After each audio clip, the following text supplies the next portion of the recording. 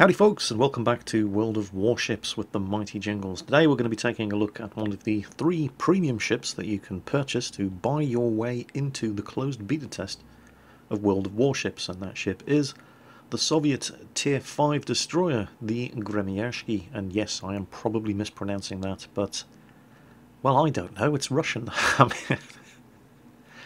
Interestingly, it took me a while to find some historical information about this ship, because it's not a Gremyashki class destroyer, it's actually a Project 7 class destroyer named the Gremyashki, which is Russian for thunderous. Surprisingly, given the ideological differences between communist Russia and fascist Italy, this ship was actually the result of a joint Russian-Italian design project.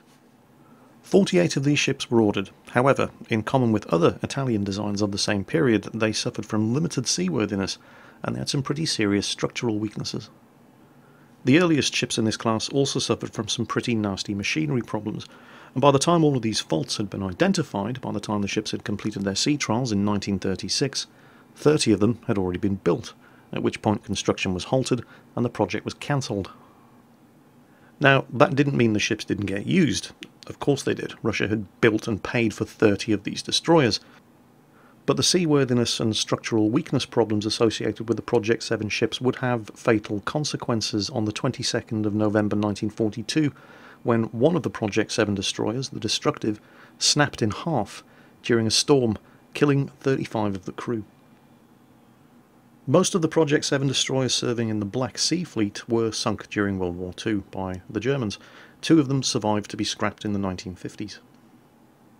Most of the Project 7 destroyers that served in the Baltic Fleet, of which the Gremyashki, which we can see here in World of Warships, was one, did survive World War II. The Gremyashki, however, didn't survive Soviet nuclear testing in 1957, which is where this ship met its fate. 4 of these Project 7 destroyers do still exist today, although not in Russia. After the communists came to power in China, they were negotiating with Britain for some second-hand ships. Unfortunately, the Korean War put a hold on those negotiations. China then turned to the USSR and offered to buy 4 Project 7 destroyers with 17 tons of gold. These were the first destroyers to ever serve in the People's Liberation Army Navy. The Chinese later added some HY-2 anti-ship missiles, removed some of the torpedo tubes, and redesignated them the Type 6607 destroyers. 4 of them still exist today as museum ships. So, what do you need to know about this ship? Well, first of all, you're going to want to know how much it's going to cost. The ship's available either as a standalone premium ship or as part of a 3-ship package where you get not just the Gremyashki but also the Tier 7 Sims class American destroyer and the Tier 4 Yubari class Japanese cruiser. The 3-ship package, which on the EU server also includes 30 days of premium accounts, 4,250 gold and access to the closed beta test, will cost you £36.30, or if you're paying in euros, $49.99. The single ship package, again on the EU server, includes the ship, 1 port slot, 2,900 gold and access to the closed beta test, and will cost you £14.52, or if you're paying in euros, $19.99. However you go about getting your hands on one of these ships, I promise you won't be sorry, because unlike the real thing, the Gremyashki here in World of Warships has a lot of good points, and it doesn't have many bad points. For a start, it's very fast. It accelerates very quickly to its top speed of 38 knots, and it only takes 3.5 seconds to shift the rudder all the way from port to starboard. It's very manoeuvrable. It's also quite stealthy. It can only be detected on the surface from a range of 7 kilometers, and its torpedoes, while they're not the fastest in World of Warships with a top speed of 55 knots, do have an 8-kilometer range, 1 kilometer more than this ship's detection range. The anti-aircraft armament is pretty bad. It's only equipped with 12.7 and 7.7mm machine guns, but the main armament isn't bad at all. It's equipped with 4 130mm guns, each housed in their own turret, and these guns can fire out to a range of 11.9 kilometers, which is very, very good for a destroyer. Unfortunately, one aspect of the gun's performance is also the single biggest downside on this ship, and that's that turret rotation speed. It takes 36 seconds to rotate these turrets 180 degrees. This is definitely no American destroyer. And if you do get this ship into a close-range dogfight with another American destroyer, for example, you're probably going to lose. You just cannot match the rotation speed of those American destroyers' turrets when you're maneuvering at high speed. Unfortunately, sometimes you don't really have a choice. As you can see here, I'm desperately trying to capture the B point in the center of the map here in this game that I played on Quickie Baby's live stream. Myself and Quickie Baby are both in our Gremmy. We're platooned up with Ike, who is in his Congo-class battleship. Ike does love his battleships.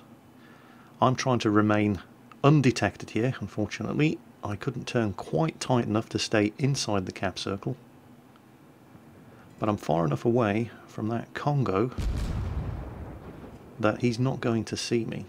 While inside this smoke screen, I can put a couple of shots into him with my armor piercing, because he is a battleship, and bang, there we go. Japanese destroyer just gave his position away by lighting up our aircraft. I am firing armor piercing at him. I should probably switch to high explosive. Torpedoes in the water, although I did score some good damage there with the armor piercing. I've reloaded high explosive now, and as long as I'm sailing on the same course, and you can see I've knocked his steering out and did a lot of damage to him, but as long as I'm steering on the same course, I don't really have to turn these turrets around too much, and he's gone. It wasn't me who killed him, but I did probably the most damage to him. Now, of course, that kind of close-range dogfight with an enemy destroyer has given my position away, and we're taking fire from all directions. Enemy cruisers getting very, very close. Not entirely sure if that's an Omaha or a Phoenix. It could be either. We've capped. Okay, now let's get the hell out of here. Because you really, really don't want to be using this ship as a close-range dogfighter if you can possibly help it. This ship definitely performs best fighting at long range, and you only really want to be closing in to within 8 kilometers of an enemy target in order to unload your torpedoes on him. I think it's a Phoenix, the tier 4 cruiser. I don't see a gun turret up front. I've knocked his steering out. Hopefully that means he's going to run into one of those torpedoes. But tier 4 cruiser, tier 5 cruiser, it really doesn't make any difference. Cruisers chew destroyers up. I only have 13,100 health in this ship, and it doesn't take a lot of hits to kill a destroyer. I only have 13,100 health in this thing. Speed and maneuverability, dodging shots like that, is what keeps destroyers in play. Now you can see exactly how slow it is to get these turrets turned around. The temptation when you're in this ship is to hold a steady course to give your turrets time to bear on the target, but while that allows you to get more guns firing back at them, it makes you an easy target. Resist the urge. Keep maneuvering. Oh, he just launched torpedoes. Did you see the splashes in the water? Okay, good to know. So let's disengage from that guy, because there's a far more juicy target over here. An enemy cruiser. Now, I don't know if he hasn't seen me or he's just not paying attention, but he is a massive threat to me. He's a cruiser, he's well within gun range. If he turns his guns on me, I'm going to have problems. So, narrow spread selected of my torpedoes. I launch every tube I have. I'm taking fire from the rear, but I'm still dodging it. The torpedoes are on course. He just hasn't seen them coming. And, well, that was actually pretty easy. However, I no longer have the benefit of being inside the smokescreen, and I'm right in the middle of a whole swarm of enemy ships, and they're all shooting at me, and I only have 13,000 health, and it doesn't take a lot to kill a destroyer, so I have to keep moving. 2 battleships over there, more ships on the other side, there's a cruiser up ahead, and it's while I'm chasing this guy down that my game almost comes to a premature close. Any second now. I'm still maneuvering, but it didn't do me any good. I took a direct hit from a battleship, and, well, that's a life of romance and adventure on the high seas for you when you're driving destroyers in World of Warships. It's all very exciting until you start taking hits. And I just can't afford to get hit anymore now. And my smoke screen is still on a minute cooldown, so Ike to the rescue. There he goes in his Congo-class battleship, charging right in there. So now that they've shifted fire to Ike, it's time for me to give him some backup. So I'll launch a spread of torpedoes at the first battleship, deliberating whether or not I should continue the attack on that cruiser, but he's got problems steaming towards him from the other side of that island, and Ike has deliberately put himself in harm's way in order to try to save me, so I'm going to back Ike up. He's sailed right between those two battleships. The Miyogi-class battleship, the one closest to us that we have targeted, has turned in order to broadside Ike, so all of those torpedoes missed. But my guns are pointing in the right direction. I've got my armor piercing loaded. I'll try and knock this guy's steering out so that I can get him when my torpedoes reload. Come on. Try and get some more shots in before he gets into the side of the island and I can no longer fire. He's concentrating on Ike, but his secondary gun batteries can still finish me off. I'm on such low health. My torpedoes are almost reloaded, and here come his secondaries, but my smoke screen is back up and right in the nick of time. Get some torpedoes away. He is in the turn, however, so they may not hit, and his secondary batteries just took my steering out. Instantly repair your steering if you're under fire and you're in a destroyer.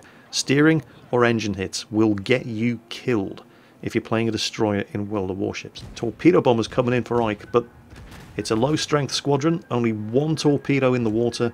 We're trying to shoot them down. There's no sense in turning off my anti-aircraft guns because I'm getting shot at anyway, so I don't need to worry about my position being given away, and Ike is unable to dodge the one torpedo. Oh, Ike, you scrub. And it very nearly finishes him off. But his battleship repairability is just about off cooldown. He is going to be able to keep himself in the game. And while he is taking fire from two battleships and a cruiser, he does at least have a couple of smoke screens nearby that he can escape into to give him time to get the ship repaired and get some of that damage recovered. Meanwhile, the enemy team do control all three of the flags, but I am now inside the sea point, so I am capping the sea point from the enemy team, which is going to give us a bit of a breathing space and give us the time that we need to start sinking some enemy ships. Because in domination mode, you gain points not just by capturing flags, but you gain points by sinking enemy ships, and the enemy team loses points by losing ships. And a battleship is worth a lot of points, so if I can kill this guy, it may be enough to put us ahead. I'd used my third and final smokescreen to be able to launch my torpedoes at this guy from stealth, and since he's more than 7 kilometers away, I can actually start shooting at him with my 130mm guns, and he's not going to be able to actually spot me.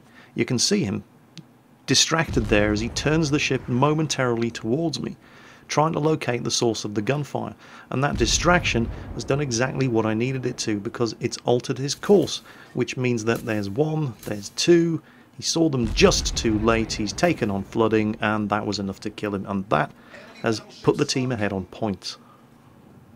But let's not start handing out the medals just yet. They still control 2 flags, we only control 1, so they are accumulating points faster than we are, and if things carry on the way they are, they're still going to win. So we need to either capture 1 more flag or start sinking more enemy ships while preventing them from sinking any of ours. And of course, that's a lot easier said than done. They've just sunk one of ours, they're now ahead on points again, and they control 2 flags to our 1. So the only way we're going to win this is to start sinking enemy ships, and quick. Luckily, I'm in the Gremyashki, and this kind of long-range gunnery duel is exactly what this destroyer is best at. 11.9 kilometer range on its 130mm guns. And at this kind of range, when you're not furiously maneuvering to avoid fire, you can pilot the ship on a mostly steady course and constantly keep the guns firing. I've managed to crit the steering of that Phoenix class cruiser there, firing high explosive. It's a very, very lightly armoured cruiser. Second salvo hit the funnel, did minimal damage, but he's probably used his damage repair ability to fix the steering, which means that that shot, which then set his steering out of action again, and that shot, which set him on fire, he can do nothing about. So he's now locked into a full turn, and he's burning. Oh, and he's seen me, and woohoo, that was close. But not close enough, and he's down. And now there are only 2 enemy ships left. that cruiser who's been engaged by most of our ships, and I appear to have found myself an aircraft carrier to play with. Om nom nom nom nom. I have high explosive loaded anyway from shooting at the Phoenix after crippling that guy multiple times, and it doesn't really matter when you're in a destroyer because the guns load and fire so quickly it's very, very easy to switch to the correct ammunition choice. And there we go, he's on fire. Of course, he's instantly going to use his damage control ability to put that fire out because you can't launch and recover aircraft in an aircraft carrier if your flight deck's on fire, which means that when this salvo hits him and sets him on fire at the bows, there is absolutely nothing he can do about it. He is now completely unable to launch and recover aircraft, which means that as long as I don't sail within the range of his secondary batteries, I am fine. And I'm switching fire to another section of the ship here to try to set him on fire again, and there you go, he's now burning in 2 different places, so that's lots and lots and lots of lovely damage for me, as he does pretty much the only thing he can do at this point, which is try to shield himself from my gunfire and make me unable to launch torpedoes at him by taking cover behind that island. But it's a Langley class carrier, he can do 16, 17 knots at the most. I've got double the speed of him. He's gonna die, he's just delaying the inevitable. And at this point it's really just a question of who's going to get their torpedoes off first, me or that squadron of friendly torpedo bombers. And it's going to be that squadron of friendly torpedo bombers. And I felt cheated. No, go away, my kill. What I should have done at this point was switch back to my guns instead of waiting, because there we go, he's sinking, he's sinking. Shoot him, Jingles, shoot him, shoot him. Oh, damn it. Kill denied. But it would be churlish of me in the extreme to be complaining about that result, because that is the best result I've ever had in the Gremyashki, with 237,000 credits earned and just over 4,000 experience. Best game I've played in the Gremyashki, but it's not the best game I've ever seen in the Gremyashki. Oh no. That's coming up next. This is Omri O'Reilly, also, obviously, driving the Gremyashki, and it's on the same map, but unlike the previous match, it's not a domination map. This is a straightforward team deathmatch, exactly like in World of Tanks. You win by either sinking all of the enemy ships or capturing their base. And because it's not domination, he has a little bit more freedom to decide what he wants to do. If you're in a destroyer in a domination match in World of Warships, you really do have a responsibility, because you're the fastest and stealthiest ships on your team, to put the pressure on those cap circles early on in the game. If you don't, well, you're not doing your team any favours, but because this is straightforward team deathmatch, he can pretty much do what he wants. Go cruising around, looking for vulnerable targets, and farming easy kills. And that's pretty much exactly what he's going to do in this game. And it does get impressive. Trust me, it really does get impressive. It's a very good looking ship though, isn't it? I wonder if that's a heritage of the Italian design. Anyway, here we go. He's platooned up, by the way. Platooned up? I've been playing far too much World of Tanks. He's in a division with a teammate in a battleship. That's Pip the Doodle, I think is his name. But we're not going to see much of him throughout the course of this match. It's pretty much all going to be Omri O'Reilly in his destroyer.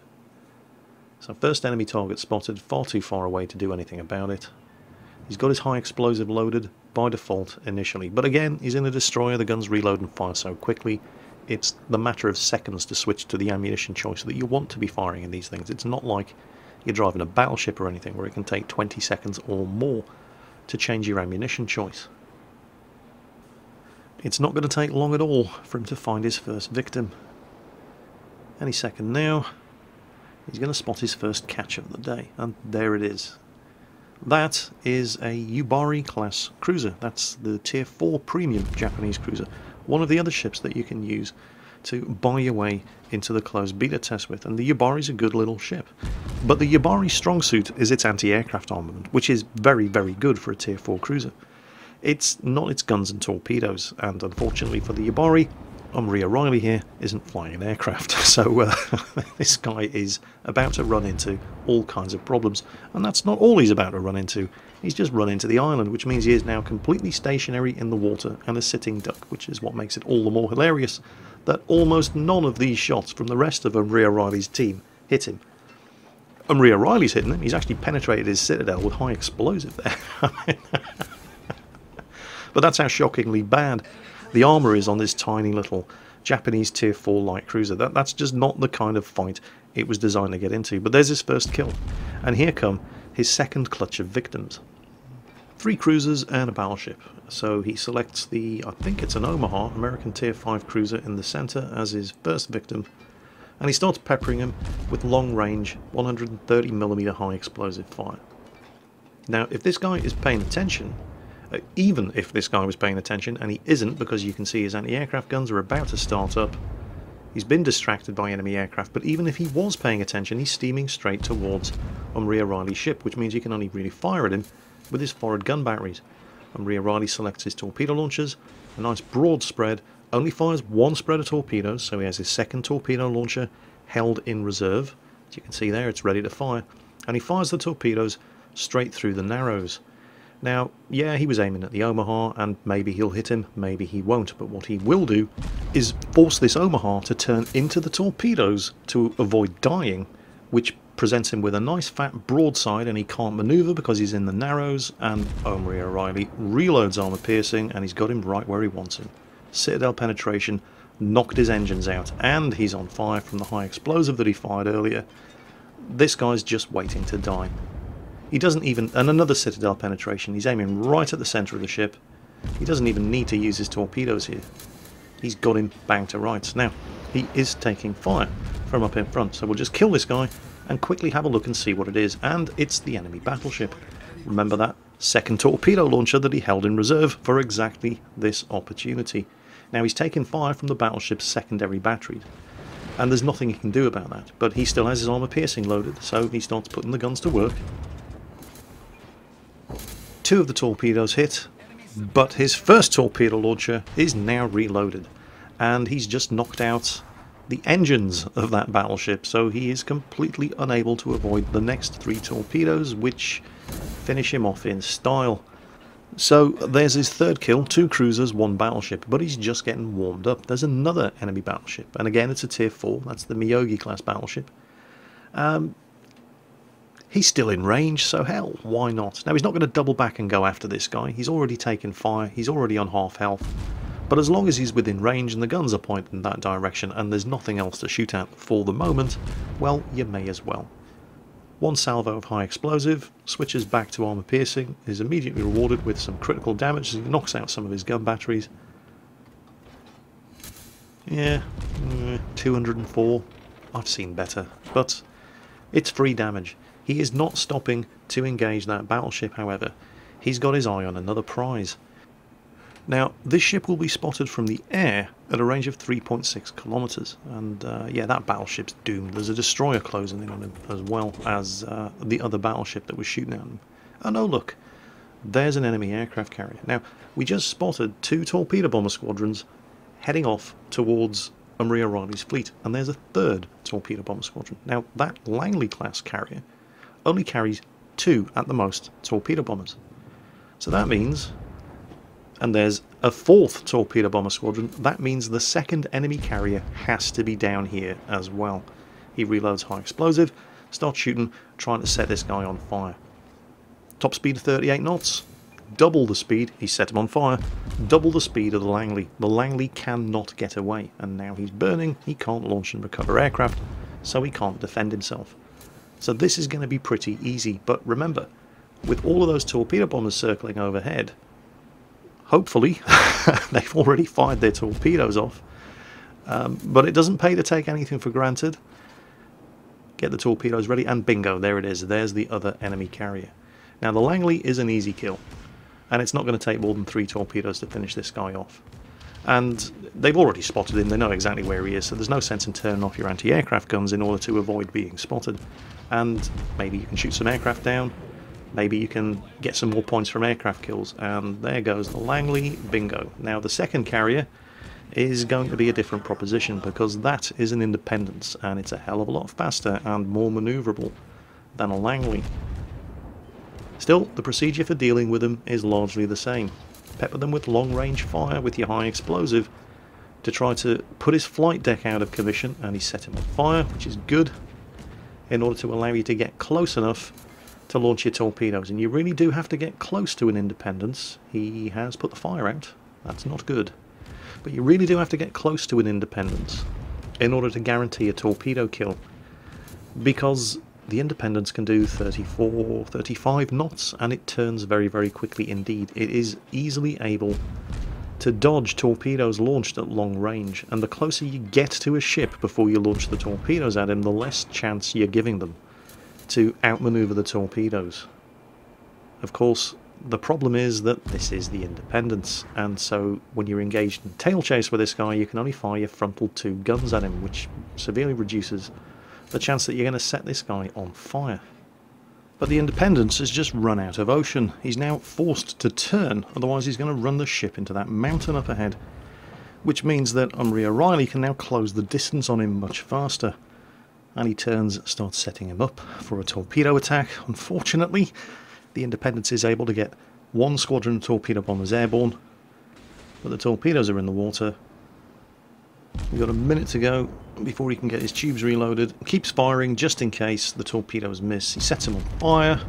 Shame he couldn't have done that 30 seconds earlier. Then there wouldn't be a squadron of torpedo bombers in the air for him to worry about. But he's burning from 2 separate locations now, and we know he's already used his damage control ability, so there's nothing he can do about that. And he's actually turning right into the torpedoes. It's almost as if he's sick of living.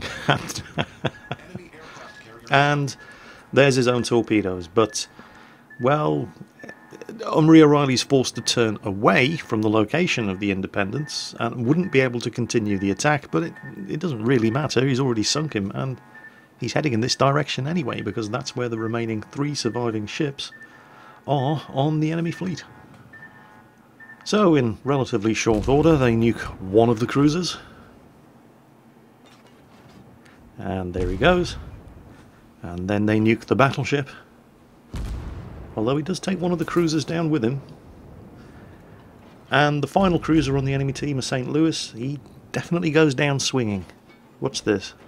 He did manage to kill one of the carriers, who was yelling for help in chat. But no, this guy was all swiggity swooty. I'm going to get me some carrier booty. And watch him dodging these torpedoes like an absolute boss. First spread from ahead, avoids them. Second spread coming in immediately from the port beam, turns, avoids them. Third spread, air-launched, coming in from 90 degrees to his current course. He turns to avoid them, but there's so much gunfire going in that he, well, yeah, didn't really stand much of a chance. As for O'Reilly, well, he's just showing off now, isn't he? Look at that.